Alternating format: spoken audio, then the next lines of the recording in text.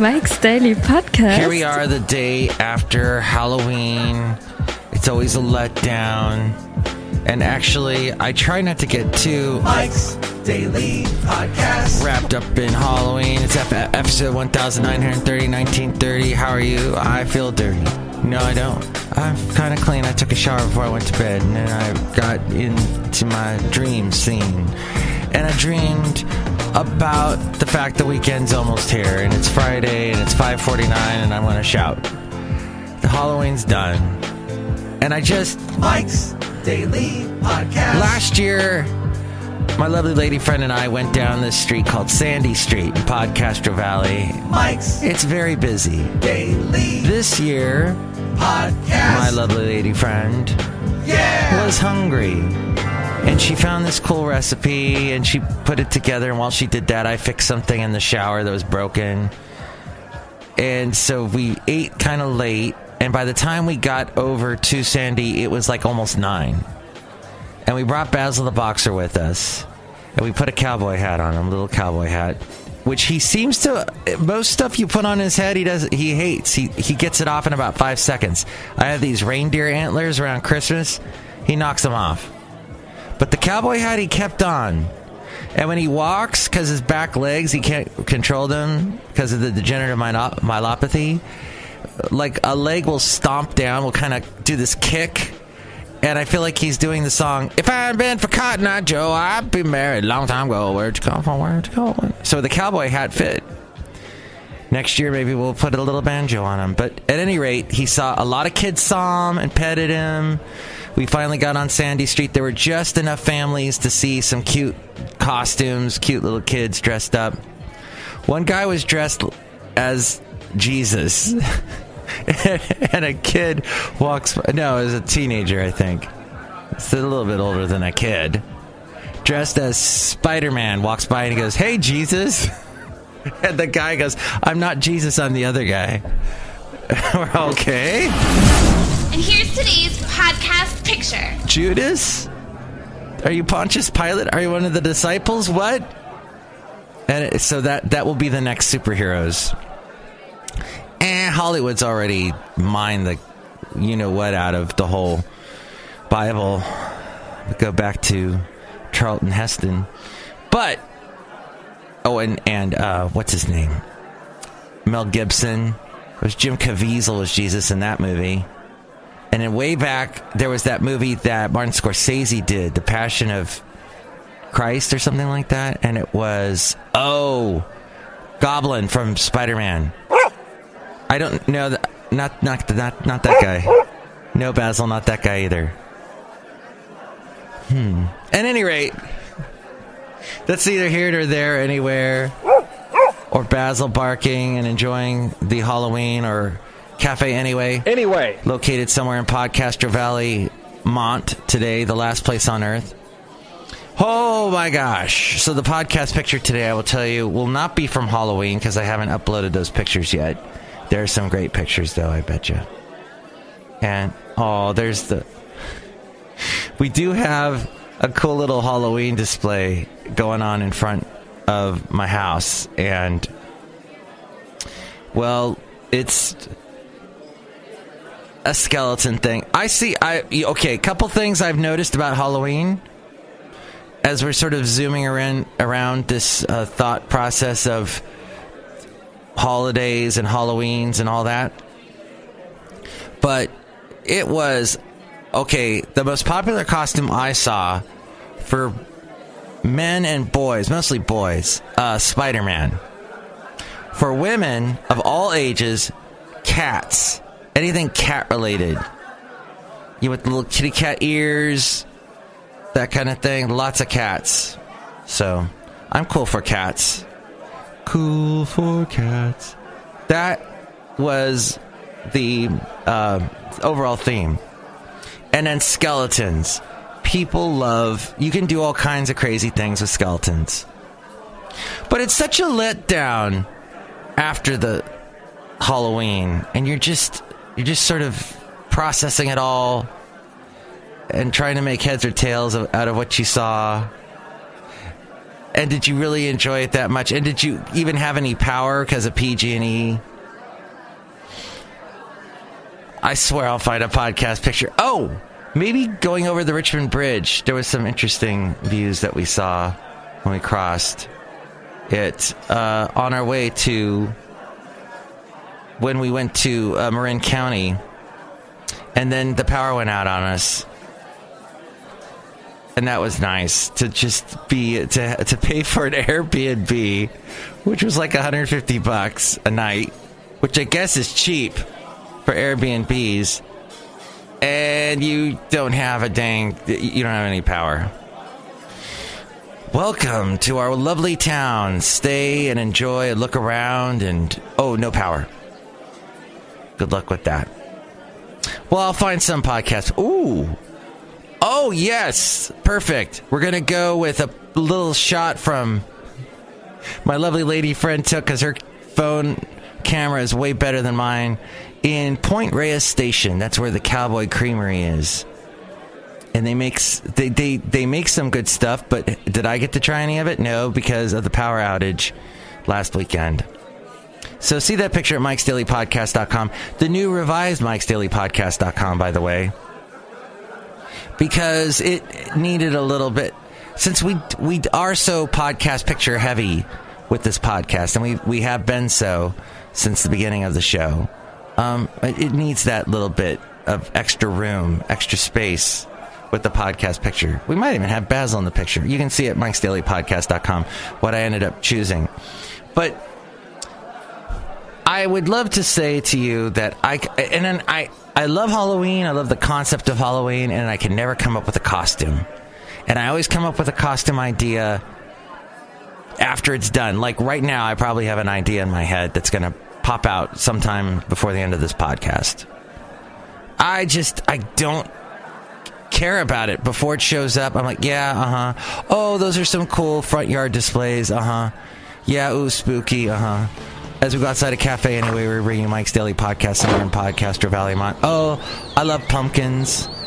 And I will have pumpkins sitting in my front room, the little pumpkin art, for the whole year, because I love it so much. And I love Half Moon Bay with all the pumpkins. And Pastorini Farms, I got to meet Scott Pastorini, who works there. And, I love the pumpkins that he grows. It's amazing. Pumpkins are awesome. So I love that about Halloween. I love that about fall. But just to get, the pressure of coming up with creativity and looking nice, looking cool. But people came up with all kinds of cool things. Yesterday over at Kaiser, there's a Kaiser near where I work. And I went over there. They have a little courtyard. And I guess the employees had pumpkin competitions, pumpkin designing competitions. And somebody made the pumpkin look like an eyeball and put an axe in it. That won, I think, top prize. Because that's how most of the employees feel at Kaiser. Oh, you want me to see how many patients today? You got to be kidding me. Oh, do I still have that somewhere? I haven't played that sounder in quite a while. I doubt I will find it. Because it should have been right there. No, it's not there. Oh, well. I'm taking a breather. Sorry. Yeah. I'll probably find it after the show. But, and you know what? And I have access to all my wonderful sound effects right now. So we have a little bit of Young Frankenstein. And we have this. And we have Gene Hackman. I was going to make espresso. And we have this guy going, yep. So yeah, some good stuff. And I used to have you got to be kidding me. But things get moved around in our library. And they get deleted. And then I don't ever find them again, so. Go! Yeah. Berkeley people. We'll wrap this show up with Berkeley people. Because at the end of my trip with my lovely lady friend over the weekend, where we went to that Airbnb where the power was out, we stopped in Berkeley to get Thai food at this place called Gecko's, where there is absolutely no parking, except if you want to pay like $10 an hour. And then the people in Gecko, it was funny, we were walking in, and there are these two older ladies with these beautiful scarves, these shawls around them. And we open the door for them, and they walk out. They don't even say thank you. Uppity white old ladies. Oh, God. Just, I'm old money, old Berkeley money. Before all the hippies showed up. Yes, we love you so much, Berkeley. And you forget that about Berkeley. Is it that Richie Rich side? That just along, and there will always be hippies in Berkeley, or the idealists, the ones that are not so well kempt, the scruffy ones, the ones that let their hair grow down and don't necessarily wash it every day, and don't mind wearing clothes that they pulled out of Salvation Army's rejection bin. These are the people that will always make Berkeley, and you'll always associate with Berkeley, not the Richie Rich people that live up in the hills. But also at this get-go, first off, my lovely lady friend and I were having a funny discussion, and I think I was getting hangry or hypoglycemic, one of those terms. And I pretended like I was, breaking a glass on the table, and then she pretended like she was breaking something, and then I went to take a plate and kind of like hit it on the table like I was going to break it in two, and I actually did it on accident. Like I was so tired I couldn't tell my arm to stop before you actually did it, you fool. And I hit the thing. I didn't break it, but it made a big, like, well, not quite that, but just a damn. And everybody stared at me. I was a little embarrassed. But Berkeley, I can take about so much of you, because you're hippie and cool and retro and 60s, but you're also too freaking expensive. I don't know how anybody eats there. That's probably why everyone is so... They're pulling the clothes out of the back of the Salvation Army's rejection bin. Okay. I guess I'll wrap it up here. I wanted to talk a little bit about the Food Network, because I'll probably catch a little bit of that tomorrow. It's part of my weekend routine when I'm at my other place that I help out at. But there's usually the Food Network on, and I'm just not happy with the way the Food Network... Well, I guess this is the way it is how they shoot things. There used to be a couple cameras set up, and they filmed in real time somebody cooking something, and you got a sense of everything that could go wrong and how it goes in real time. Now everything is so beautifully airbrushed. It looks so nice, and they film the food with these top of the line cameras, and the food looks delicious. And then the host can't be... Let's say the host has to be photogenic in some way, so they do all these tight camera shots. It's real food porn. It's crazy. And all these camera angles and the quick edits. And the hosts now, it is mandatory to do a cutesy wink at the camera. And they do, it's a weird world now, where I don't think you get the sense of what it really is to cook. Cooking is dirty, and you burn your hands because you pull the top of the pot lid off, and you accidentally, the steam comes out and burns your hand a little bit, and it hurts. And it's recipes that you're like, what? I don't even think they make that, and they want that in this ingredient. This ingredient doesn't exist. C'est no existe. I guess that's French. Is that French? French the dolphin? Thank you, Frenchy French the dolphin. I guess I'm going to wrap up the show, because I think people are going to start showing up here. Oh! Frenchy French. Hey, real quick, let's say hi to some people outside a cafe anyway, real quick. Hello, Matthews. It's Chely Shoehart, gift shop supervisor. Was that a French song? It was. It's very romantic. Mike Matthews. French music is so romantic. Yes. We could talk about that some more. Or talk about Oingo Boingo. What's that? Oingo Boingo is a band that came out of Anaheim. And Danny Elfman, who was the lead singer and main composer dude, songwriter guy, he ended up doing all the music to Tim Burton movies and The Simpsons And I think he even did a couple other big... I can't think of them all. But anywho, and he's related to Jenna Elfman. So there you go. And I went on and on and on. They used to be known like the Mystic Order of the Oingo Boingo, and all this other Oingo Boingo lore goes on and on. I was telling my lovely lady friend forever. And then she mentioned what Sebastian Gorka said to me when I went on and on about level 42. How are you doing that?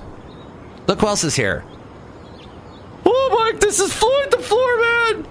And this is John Deere, the engineer, Mike. I don't know how you do that either. Wow, you sound really hoarse. You sound kind of Rod Serling-ish from Twilight Zone.